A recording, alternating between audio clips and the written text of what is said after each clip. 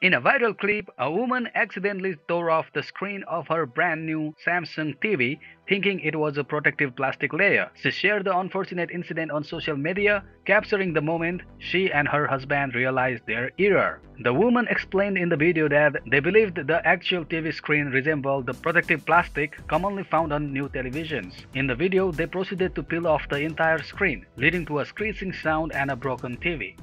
Alright guys, watch me rip off the screen to my brand new Samsung TV.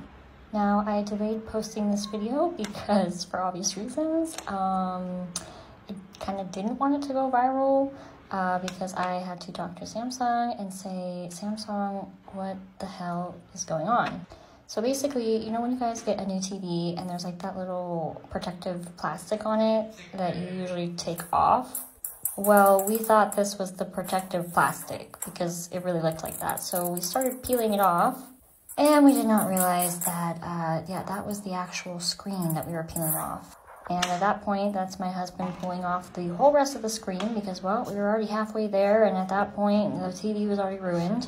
And apparently, I'm not the only person that has done this because I Googled it and there's like whole threads of other people pulling off the screen thinking it was the protective plastic.